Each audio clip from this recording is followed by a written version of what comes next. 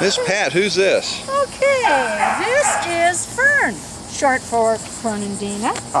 She's a year-old terrier bull mix. Ooh, look at those eyes. Yes, and one blue and one hazel. She is just, that's so distinctive. Oh, those beautiful eyes. Yes, Ed, and she's a year old. Hey, baby. She's 43 pounds, and she is as big as she's going to get. Tails are wagging. Yeah, she likes people. Yes, she does. She likes people.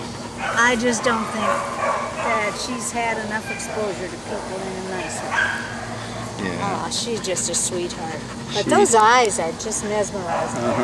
She needs some TLC, folks. She sure does. She needs some meals. Yeah, she needs 3 square. She sure does. Straight for a long time, but I think if you'd come down and check her out, you'd get along. She is so nice. Kind of like a heart on her side. See that heart there? Yeah, it is. It is. Yeah. Along with her beautiful eyes. And she was playing here in the yard. She likes to run around. No, I think the heat's kind of gotten to her. Yeah, I think so too.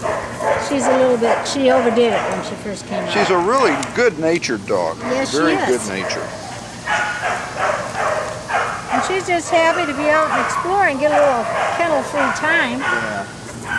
Please come see Fern, short for Fernandina. She's really a nice dog. She's tails wagging all the time when she's with us. And she just needs a home, and she needs somebody to love her.